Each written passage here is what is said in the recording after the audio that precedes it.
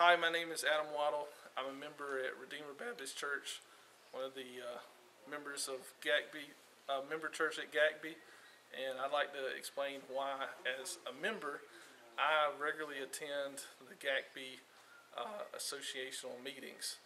I think this is a great opportunity to see what our pastors are talking about, how they discuss things, how they think about church, how they work through church.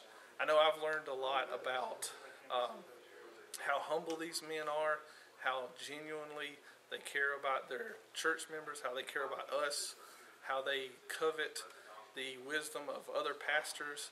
They ask for help, they ask for advice. It helps me to see how they're thinking about us as members, how they think about other churches, how they care about other churches. These men pray for each other and pray for their churches constantly. And it also helps me to understand that these men need some time together to, the old Bible verse, iron sharpens iron, really applies to this place. So it helps me to be kind of a fly on the wall to listen and learn and grow. So that's why I come as often as I can.